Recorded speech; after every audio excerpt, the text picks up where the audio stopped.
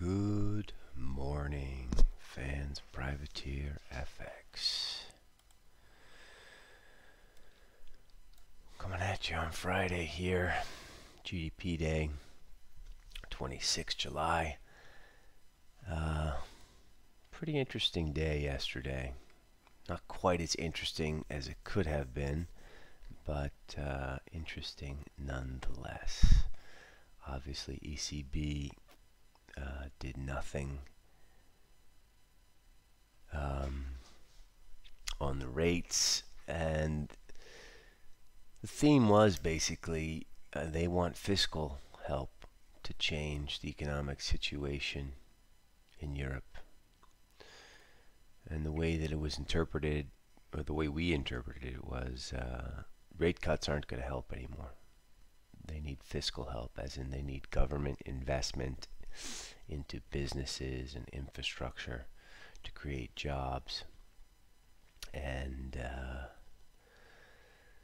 so once that was fully digested, we had a little bit of a boost here in euro. So of course, the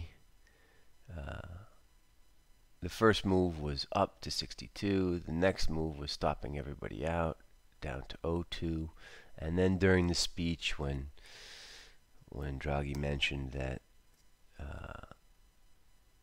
he was looking for fiscal help and that it was unanimous not to move on rates, we had the squeeze higher all the way up to 88.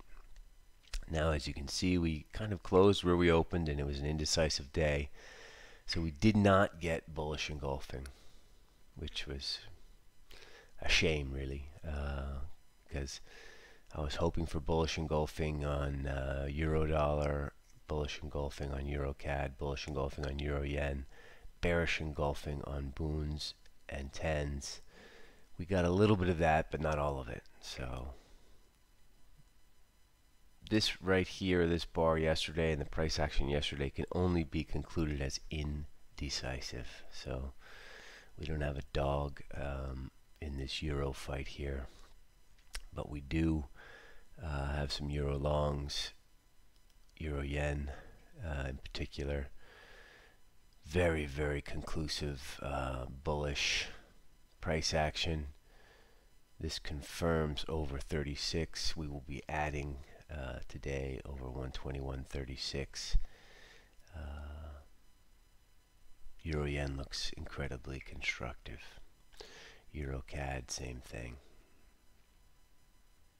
We talked yesterday about sometimes foreign exchange just chases after the pain. So obviously Tuesday the whole world got short euro yen, including us. We thankfully squared. But the big boys have to sit short. They don't have the luxury of squaring after short-term moves, because they've got to take 1% at the minimum out of these moves. So if they're leveraged maybe 2 or 3 times, a 1% move gives them a 2 or 3% kick on their NAV.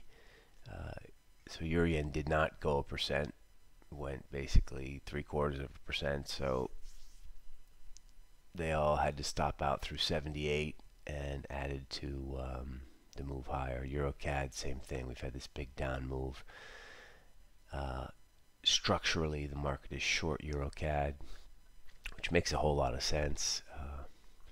But now we feel that the pain is coming and these guys are going to get stopped out. We got all the way up to 07. What was the high exactly? Yeah, 07. And then we punched all the way back down to 44, I believe, which was slightly painful. But here we are at 70. Same play here as we're going to do in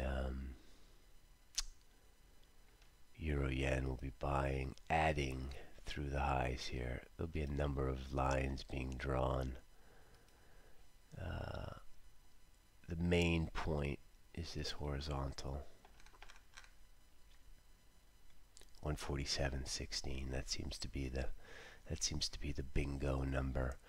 So add some euro CAD through the highs, stay core long, interesting bars in euro yen and euro CAD. Unfortunately, euro dollar did not confirm, but it's interesting nonetheless. Boons, again, could have been a seminal day if we had just closed below 73. We got down to 50, but then we traded all the way back up to 20.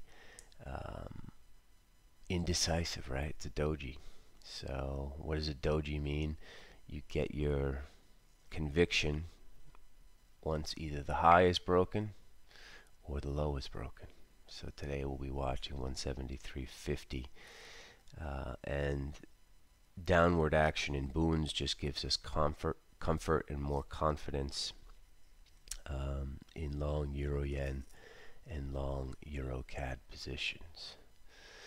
Let's look at the tens. Again, we could have had what you would call a seminal day, but we just didn't. We needed to close well below this 08. At one point we were down at 02. Looked great. What does that mean? It's just a marginally bearish bar now, and we just have to wait and see.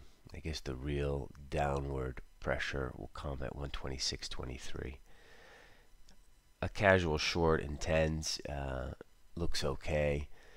We got GDP today, so you can't load the boat going into GDP, but you want to watch this chart now. It had all the makings yesterday. It did go down pretty well, so that does look like the weak side. So just watch this point. On the price, it's 126.23. On the yield, I don't want to confuse people who are not really veterans out here. This is the same trade, so you're either buying yield or selling the futures, but you're not actually buying the yield. This is just the yield, the chart of the yield. So in order to put this trade on, you have to sell the futures. 214 is like sort of the big number. We got to 210 yesterday, and you can see the yield bar looks pretty constructive, but could have been more constructive. What else is out there? Dollars are popped because of this 10-year move, and because of a little bit of risk-off action in stocks. We were not participating in dollars are yesterday. We were busy with other stuff. But this looks pretty constructive now. We talked about it through 04. For those of you who did buy through 04 and have core longs, we like this position. The next hurdle here is this 200-day, which is at 18, and then these highs here, which are at 27. You need that 10-year to go lower, and you need stocks to go lower for dollars are to continue. Speaking of stocks, again, we just almost had a seminal day. If we had closed below 96, it would have been bearish engulfing from the all-time highs. Instead, what did we get? Just a marginally nothing day. I mean, marginally bearish day, but really not conclusive at all. So we just sit and wait stocks. No dog in that fight right now. Dollar Swiss shot higher as Euro Swiss eventually shot higher. This is interesting just because of the tens. We did not trade this trend line. Obviously it worked very, very well. Not really sure what's going to happen here. Obviously Euro Swiss, we had some mysterious buying yesterday after a move down towards that 109.50 area. I'm not going to say it because I can't confirm it, but very, very powerful day in Euro Swiss there. Bullish engulfing as with Euro Yen and Euro CAD. This is constructive, and this is probably going to continue now. This is going to be supportive for dollar Swiss, and you know, GDP is just going to drive this bus in dollar Swiss. As far as Euro Swiss is concerned, as you can see, there's structural support down here towards 109.50. This is a buy on dip, but we'll wait for prices closer to 110 in order to play that game. So Euro Swiss has turned. Look at that. Finally, dollar yen today. Again, this is a GDP move. Even though GDP is backward looking, as one of my colleagues mentioned to me a few days ago when I talked to him about this, it's still going to be important, and this level here in dollar yen is massively important. 109 the figure. If tens or if rates in the US go higher, people are going to get caught on this dollar yen. So it's a GDP trade. Anyway, our focus here is on the euro crosses. The constructive bar on euro yen and on euro CAD leave us to stay with those long positions. We'll be looking at these bond markets for tactical shorts if price confirms, and we'll just be ready, mentally ready for GDP later today.